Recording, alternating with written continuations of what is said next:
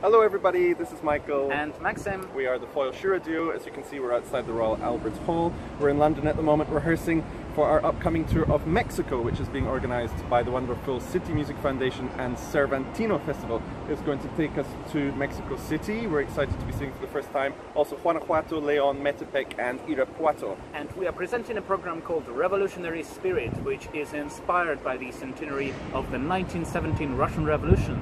One of those events which would radically change the course of history. And although the circumstances would often be tragic, people would also come together as a result of such an event, and music would help them do so.